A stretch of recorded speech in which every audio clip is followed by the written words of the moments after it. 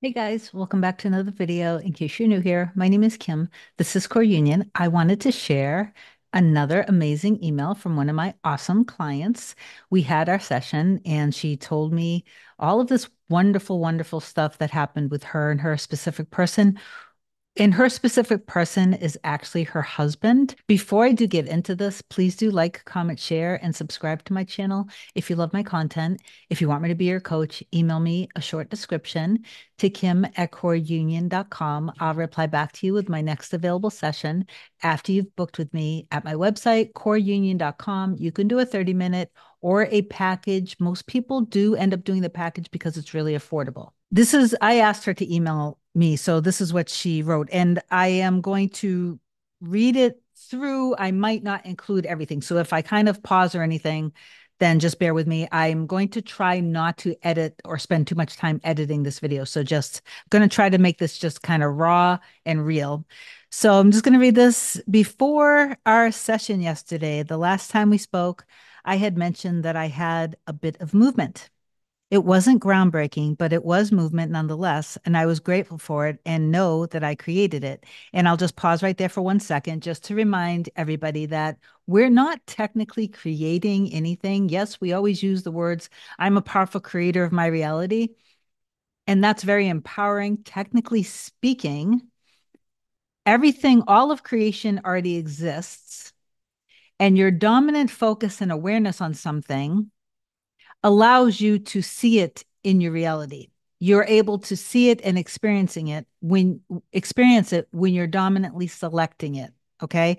So it's not, yes, we always will use the word creating, but I do like to make that distinction just because it's kind of an important fundamental from my perspective of manifesting. At least it's always helped me in remembering that. Okay. So okay. So I knew that I created the movement. What had happened was that for my own mental health and well being, I had made it so when my SP was picking up our children, I would go upstairs and stay out of the way so as to not get into any kind of situation. I really needed it to be no contact, but because of the kids, I couldn't. So this was my compromise for myself. Anyway, this was around 4 weeks ago, and he ended up shouting up, could he come in and use the loo? So the restroom. And she mentioned that she knew that was just an excuse to come in. So he did. And he was then talking to her. He was saying he likes my nails. Am I okay? Is work okay? And then he mentioned how he likes her tablecloth. And of course, that's completely out of character. So she just laughed because she knew this was just stuff that he was making up because he wanted to talk with her. And this is a stark contrast and a big difference of how things were before. I was busy getting ready for work, so I was polite, but I wasn't fully in. Anyway, before he left with the kids, he was just standing at the door, looking up at me. Then, almost scared to do it, he reached out his hand and just slightly touched my arm and said, "It's really nice to see you." Then he left. After that, he went away on holiday for a week, but he did call a couple times to talk to the kids. And I can honestly say I was okay with that. During that period, I was listening to a self-concept meditation and I was really connecting with it and listening. I was really connecting with it and listening to it nightly. During the day, I was doing the affirmations you gave me, and I added some new ones in. On the Saturday, after weeks of feeling good and in trust, I had an awful day. My head hurt. I was just missing him so much. I cried and let it all out, but I asked myself, do I truly believe we're meant to be? And as strong as anything, through the tears, the answer was still yes. For the first time, I didn't feel guilty or like I'd ruined my manifestation by allowing myself to feel this emotion. So then on the Monday, for the first time in 2 weeks, he was picking up the children. Again, he asked me to use the toilet. I said yes. He asked me if I was going out, and I said I wasn't sure, which I genuinely wasn't. And he started to say, I take it you're seeing someone then. I told him I wasn't, but he didn't believe me and asked again in a different way. I said, I've already answered you. And he got agitated and defensive when I wouldn't answer again for the third time. And he said, I'm just trying to talk to you, you wacko. Mm. I kept my calm and said again, I'm not seeing anyone. I'm just not sure what I'm doing. And then I said for him to go and have fun with the kids.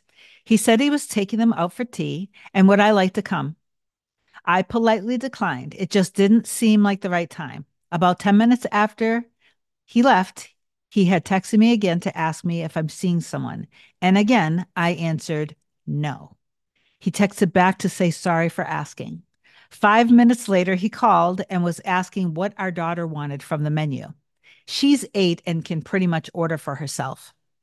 Then again, he asked to come down. He asked if I would come down to have tea with them. I said, thank you for asking, but not today. And I went on with my day. When he brought them back, he came in and was again talking to me, asking me if I'm over us. He told me he's sorry for the things, and he said something about sometimes it takes time for a realization to happen. He told me he misses me and asked me if I miss him. I told him I do. He asked if he could have a hug, and when we hugged, he held me so tight. Then he went downstairs to say bye to the kids. Then he came back up again and asked for a second hug. He said it was nice to talk to me and see me, and then he left. Okay, Kim, that hug felt like home.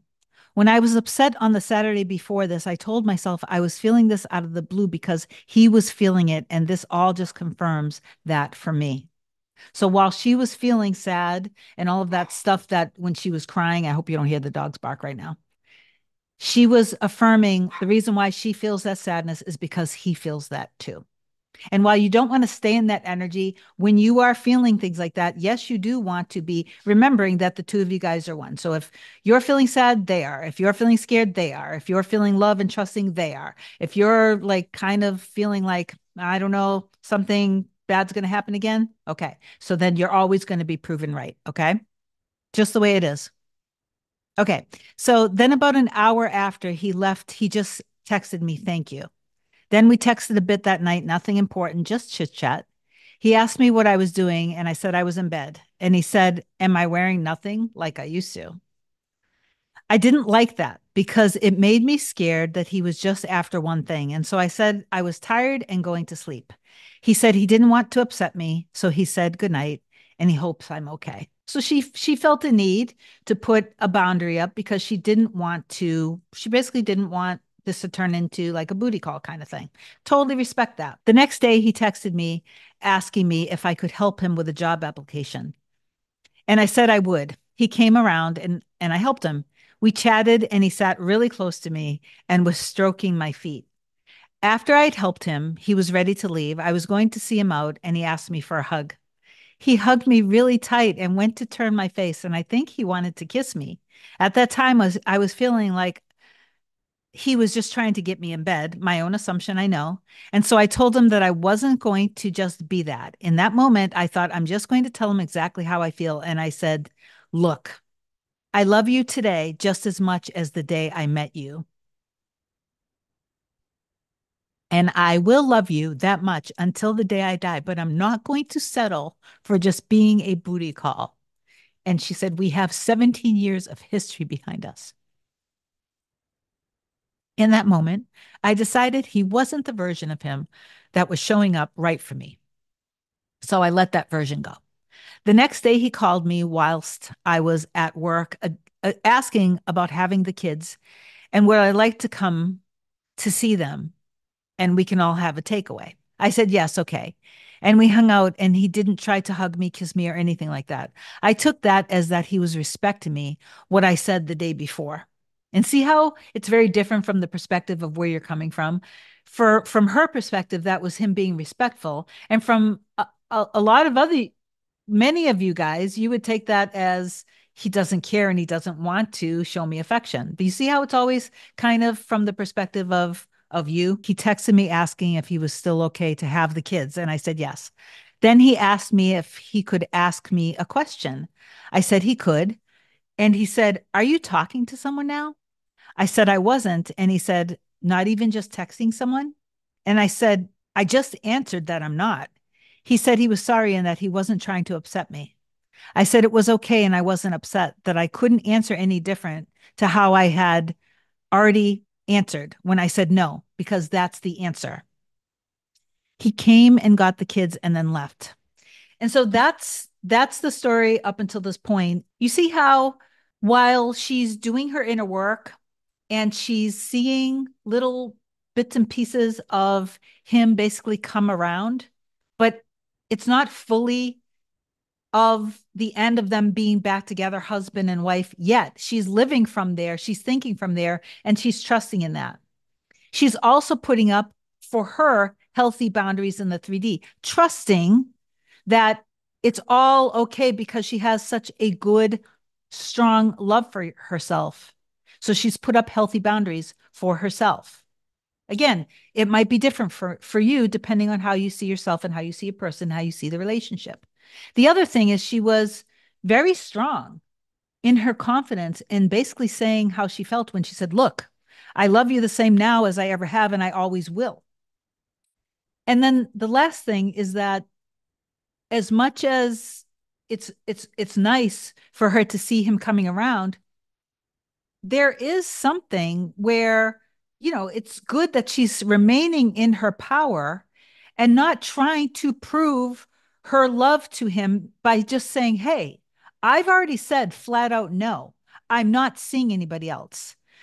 And I really commend her. And I think that she's doing such a good job of remaining extremely strong, having a very healthy and strong self concept, and remaining faithful and loyal to her end. When we're manifesting things with an ex or somebody that we have a lot of history with, so you have a clear and concise picture in your mind of you being in your power, the best version of you, and who your specific person is. If while you're in this bridge, because everything is a bridge, and you want to assign positive meaning to everything that does happen, don't you don't want to be sitting at home crying and staying in the old story and hoping and wishing that they would change. You just see them as being somebody who is strong, determined to win your love back, determined to show you their value, show you their worth, determined to be the highest and best version of them, confident, secure, strong, fully healed, not letting you get away. Okay. Because you mean the world to them and they just realize that. That's the version of you that you go into if this other version shows up. Do not settle for less. And if you really know who you are and the value you bring to your table, and you know that you were the best thing that ever happened to them, you need to be so incredibly confident and strong, knowing that no one will ever compare to you. I love you so much. Please do comment down below. Me and my SP are in a happy, blissful, stable, secure relationship. Reach out if you need me. I love you so much. I'll talk to you. Bye.